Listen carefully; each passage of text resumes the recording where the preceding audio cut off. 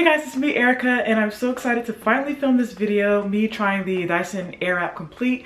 As many of you all know, Dyson did gift me and Ebony the Dyson Airwrap, so I really wanted to try it out.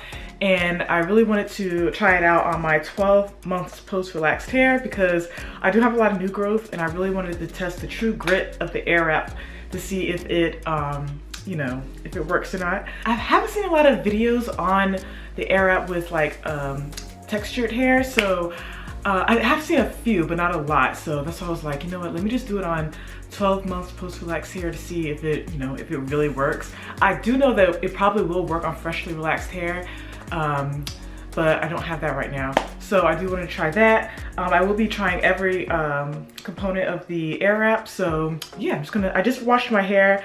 So that's why it's in this little microfiber towel. That is makeup, not dirt. So yeah, I'm just gonna take it out my wrap. I'm going to use the pre-styler first. And what you're supposed to do, you're supposed to dry your hair a little bit before using the firm smoothing comb or the other smoothing comb. So I just wanna dry my hair a little bit with the pre-styler. All right, so yes, this is my new growth here. Relaxed hair here. I'm getting relaxer soon, so don't worry. So I am going to start off by putting in my leave-in. I'm using the Black Caviar 12-in-1 leave-in.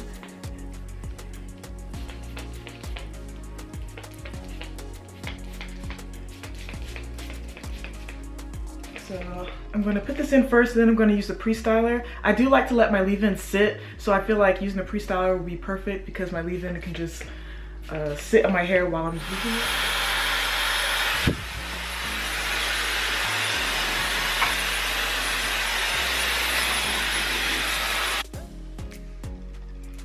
Alright guys, so that was the pre-styler, and I used it on the highest airflow setting and the highest heat setting.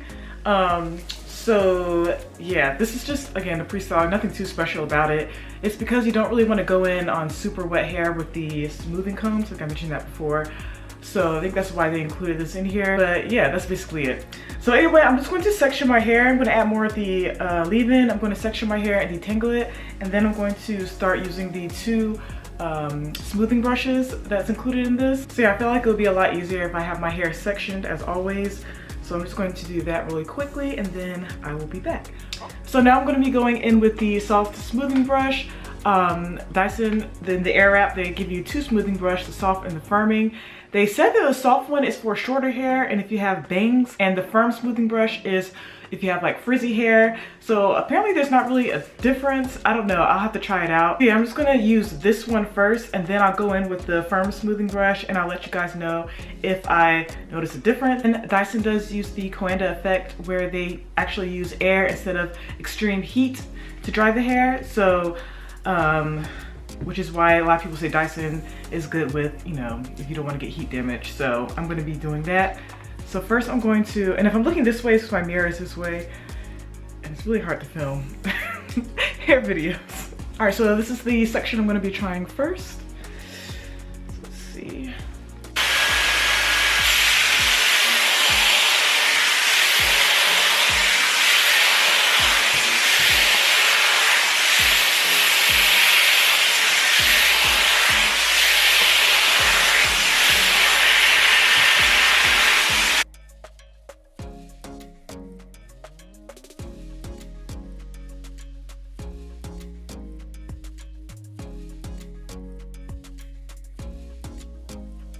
The first impression, I feel like I did get my new growth kind of straight. I'm going to do some more passes, but I wanted to show you all how it looks right now. This is my hair. I also wanted to go in with the firm smoothing brush so I can see if there's a difference or not. All right, so this is the firm smoothing brush. I feel like the only difference are the bristles. This one's the soft bristle, and this is a little bit, the bristles are a little bit hard. Maybe that's why they call it the firm smoothing brush. Duh. But yeah, these are the bristles here, and then the firm smoothing brush has the hard bristles. Again, I'm learning with you guys, learning as I go, so I'm just gonna try this out real quick.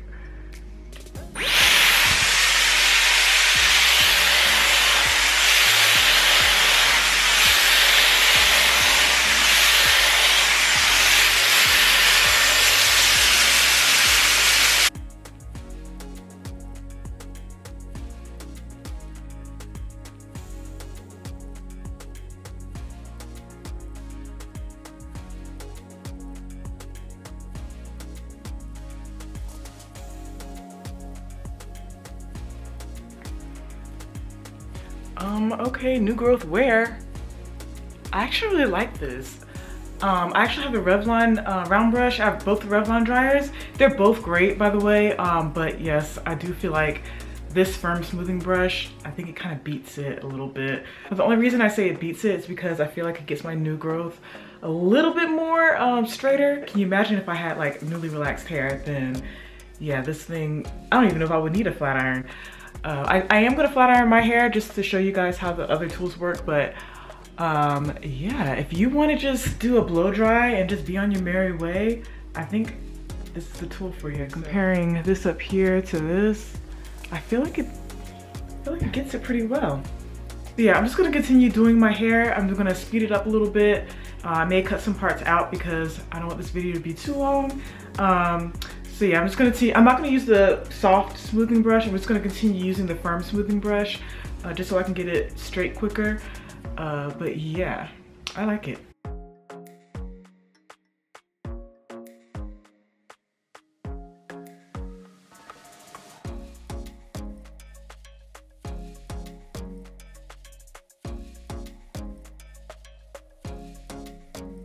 Alright, so I'm not done with this side of my hair yet, but I just wanted to stop the process so you guys can see like how well it works with my new growth. Like, look at this. I can just run my fingers through it. I feel like this is really great in setting the prep for the flat iron. I'm not gonna do too many passes with the flat iron, but look. Also, my hair feels really soft. I don't know if it's because of this or if it's because of my Black Caviar 12-in-1 hair cream. This has heat protectant, detangling, all the leave-in properties it has. But yeah, it could be that. All right, I'm gonna finish.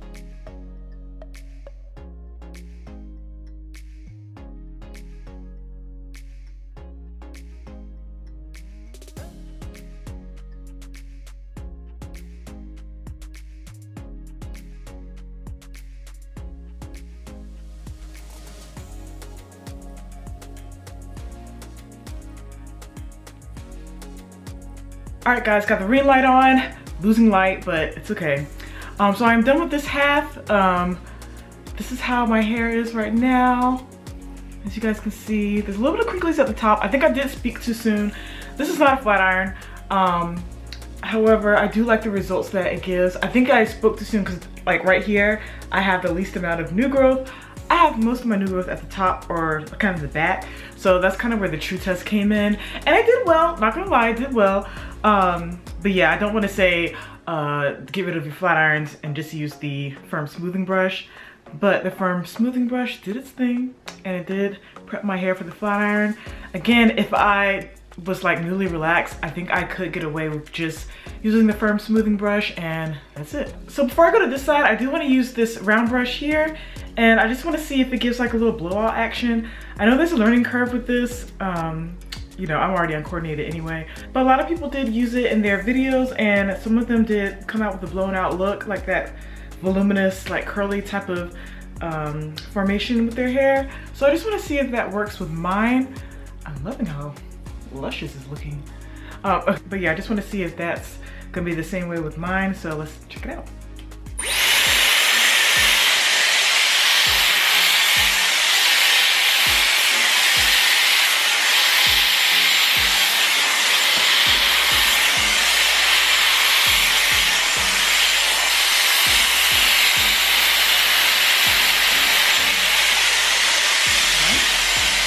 A little bit of a flip, okay.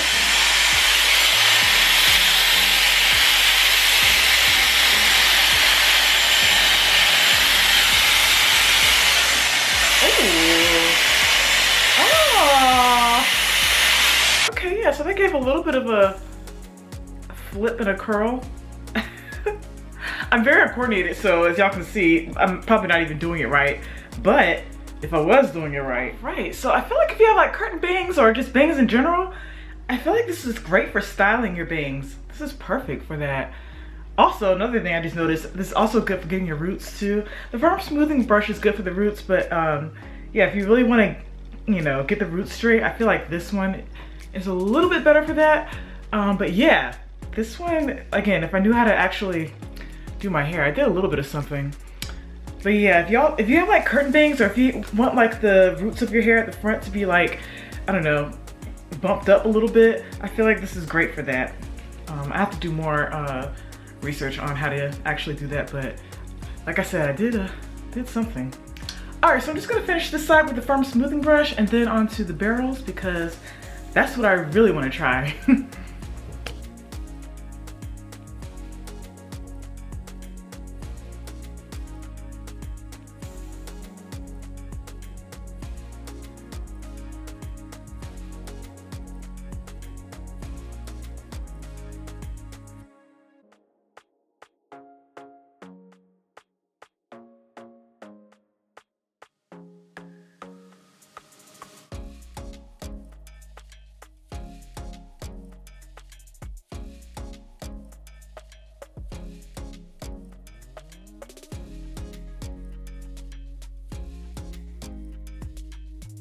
All right, guys, I am done. As you guys can see, I will say I have a little bit of some crinklies here at the top, but that's okay. I do feel like I don't want to compare it to the Revlon because Revlon is, even though they're both blow dryers, they are different, and both are great. But this result here, I can get this result with my Revlon One Step on newly relaxed hair, which is why I feel once I get my hair relaxed and I use the Airwrap, it will get it even straighter. So the fact that it got this on new growth hair, on like 12 months post new growth hair, says a lot because this is the result I get with the One Step when my hair is like 1 month post or something. But so yeah, I'm definitely gonna use it. Once I get my relaxer, I am gonna use it again and I'll give an update. But if it's getting it this straight with my new growth and all, ooh, there's a force to be reckoned with the relaxed hair. All right, so here's what I'm gonna do with the barrels. Okay, the barrels, I know this is gonna be a learning curve. No matter how many videos I watch, the barrels, there's so many ways to use them. So I'm just gonna do whatever and see what works for me. I watched a lot of videos and a lot of people do it differently. They say you're supposed to do it on damp hair. My hair is fully dry. But I have seen some people use it on dry hair and it works. So I'm gonna use it on dry hair, like how it is now. And then I'm going to flat iron my hair, go off camera, flat iron my hair, come back and use the barrels on flat iron hair. So let's try this. All right, so now for the barrels. In the Dyson Airwrap, two size barrels come with that, and that is the 1.2 and the 1.6. I'll be using the 1.2 right now, and then I'll use the 1.6. They say the 1.2 creates like voluminous curls and waves, and then the 1.6 produces loose, bouncy curls and waves. So I'll see if there's a difference or not. There is a difference in size. Obviously, one is fatter than the other one. So I'm just going to section my hair.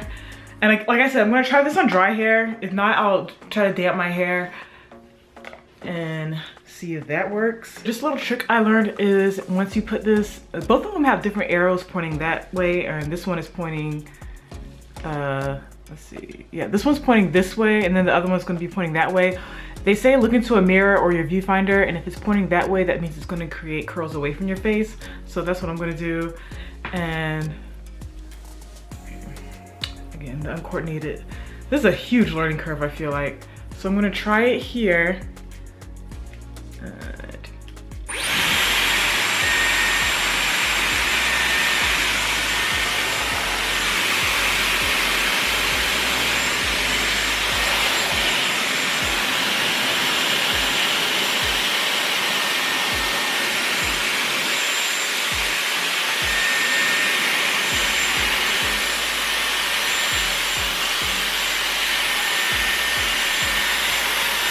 So just do that for a little bit.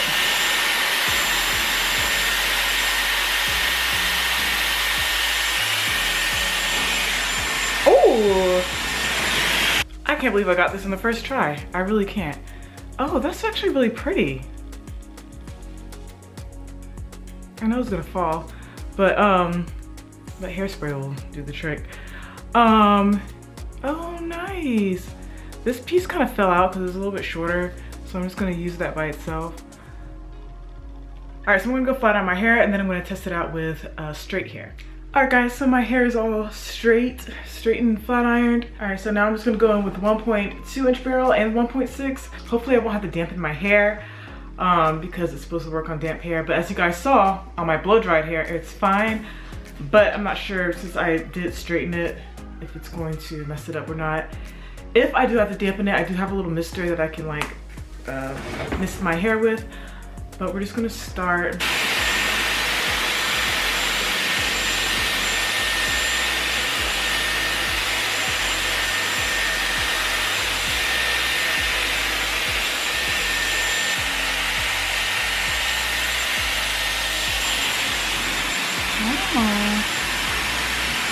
Real cute. All right, so you guys can see there really is no method to my madness. I'm just letting this thing just catch the hair, which is kind of part of the Coanda technology. Again, like, I don't know if I'm doing this right, but listen, as long as it catches it, I'm good. There's so many different ways to do this. As you can see, it is a little loose, so these are definitely going to fall. I'm probably gonna have to hairspray these in. But the good thing about this, you can touch up your curls with this. Because it does use the Coanda effect, you aren't gonna get like a lot of heat damage or any heat damage at all. So yeah, as you see, the curls already falling. So I'm just gonna do this for the sake of the video. I'm not gonna like hairspray it. I'm just gonna let these curls fall. I just want you guys to see how it works.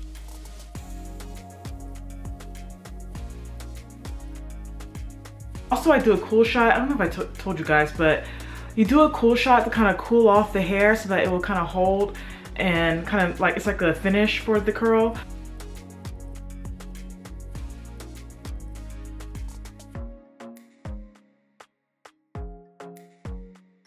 All right, guys, so this is the 1.6, the bigger one. So I'm gonna try that one.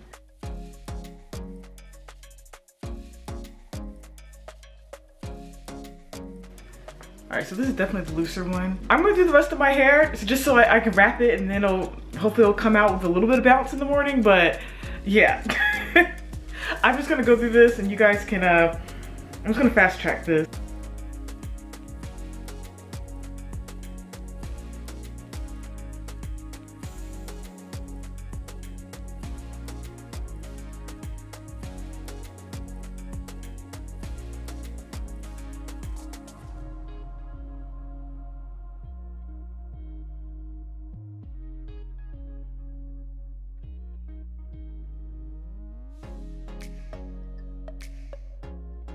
All right, you guys, so I just finished my whole head, and as you guys can see, it gives a little bit of wave and body. That's the thing, it does give body because the curls all fall out. But like this side, this is falling out. But I do feel like, again, I need hairspray, some sort of hold. I'm actually about to go wrap my hair now because it is a little bit late anyway and I'm about to go to bed. But yeah. These are the results, and I feel like this is also user error. This is my first time using the Airwrap, and it's all on camera, so I mean, I feel like I did pretty good. I thought I was gonna be like struggling with like one strand for the longest time, like getting it to connect to the barrel, but it connected pretty well, being that it wasn't wet or anything. It's kind of like a blowout. Like after you finish your blowout, you get this like nice little bounce. But yeah, I'm definitely going to use some sort of styling product next time because there's nothing in my hair. All right, so my thoughts on the product. Is it worth 500, almost 600 bucks? I do think that the Airwrap could be less than 5 something. However, Ebony and I were saving our money to buy this before we even knew we were gonna get this.